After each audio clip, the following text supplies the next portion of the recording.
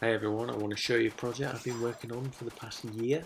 It's called Leo RPG. It's a Lego fan game. It's a multiplayer and single player game where basically you can do pretty much anything you want. You can build with Lego, you can fight with weapons. I've included such a variety of weapons from swords to bows to lightsabers, long range sniper rifles, automatic, semi-automatic rifles, everything you can think of, and bombs, RPGs, grenade launchers, you name it. There's even choppers and tanks.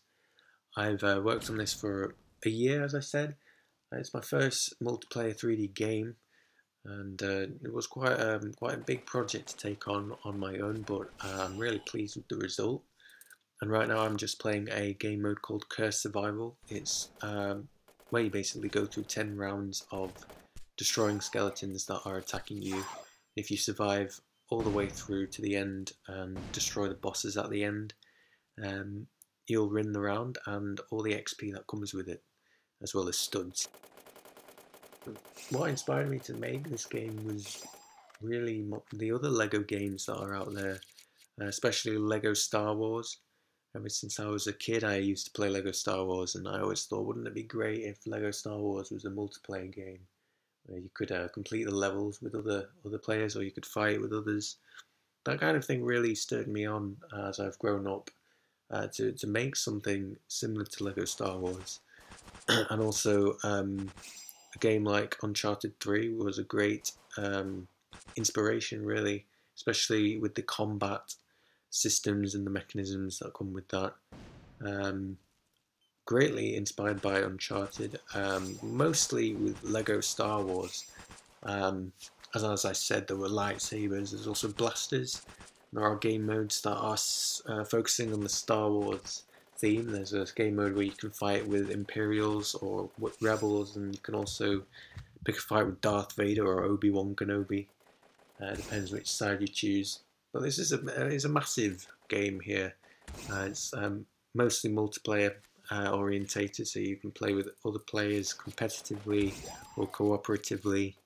And on the technical side, it uses a UDP protocol system. I actually started the project using a TCP protocol, and then I learnt the wiser option is UDP, because TCP's system is more orientated on making sure the clients receive the data in the correct order and receive it at all. UDP is just, it receives and it sends whatever, and it will travel through the computer networks to you. Sometimes the packets do get lost, sometimes they come in the wrong order, but creating a game where it can still work with those flaws and cover over them without having to use TCP is the best way to make a game like this, and definitely the way Leo RPG is going to work in the future. So the game is available to play right now. It's in the beta testing stage, so there may be bugs. It will be helpful to report those to our community. But this video is just a small preview of everything you can do in the RPG. It's really dense, just as it is right now, and it's going to get bigger and better.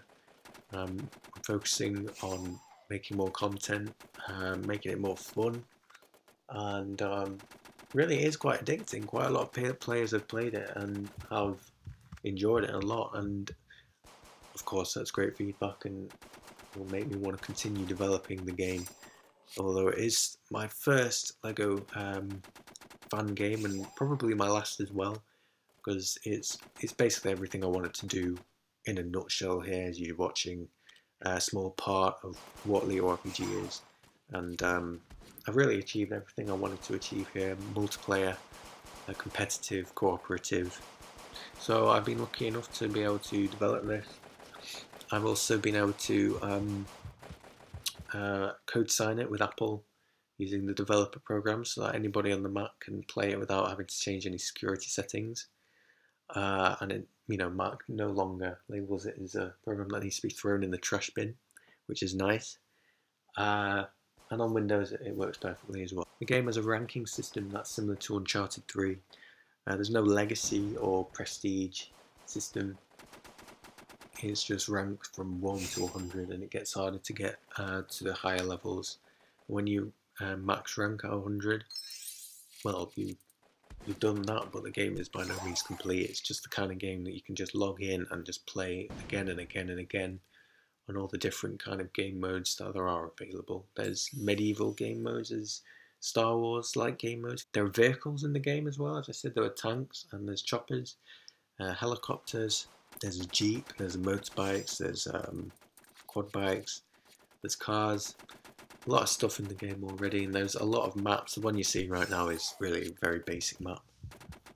There are more complicated maps out there. So I've had to model quite a lot of the Lego parts myself because they don't exist in the Lego world. But a lot of them I've been able to use from the Lego world. And it's really been fun to create this game. And I'd like to see what you guys think of it. So play it as you wish. And any feedback is really appreciated. So thank you.